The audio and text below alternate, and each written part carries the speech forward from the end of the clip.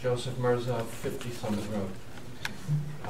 I saw a piece in the Wall Street Journal this week. As for males 25 to 54 years old, 17% of them are out of work.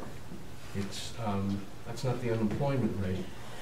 The majority of those people have dropped out of the workforce. We're in an economy where there are a few winners. Most people call them the 1%ers, but other winners are government employees. And we have, in this town, we have the city employees and we have the school employees. Each year, the tax rate goes up for both the city and the schools. And this is in spite of the fact that our population has been decreasing. I thought it was since 2010, but I watched I was channel flicking and Mr. Roberts' show came on and he explained that, Councilor Roberts' show, that because of the way the census is done, we've actually been losing people since the year 2000.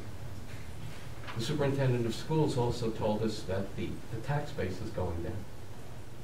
So here you have people who aren't doing well, for the most part, the residents of this town, and you have more and more taxes being piled upon them each year. Now I don't know. I've looked at the budget. I've tried to see how it's high. I thought some overtime costs might have been high, maybe in fire or something. But I can't find it. But there needs to be something done to sustain this community because most of the community are not among the winners. And I think you see that.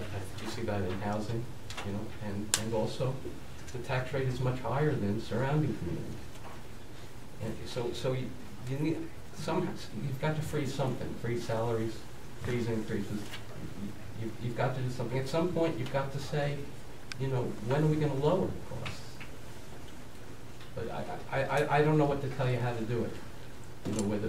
But it's usually it's too many people, or the salaries are going up too much, or the other costs are too high. I mean, those are the only three possibilities.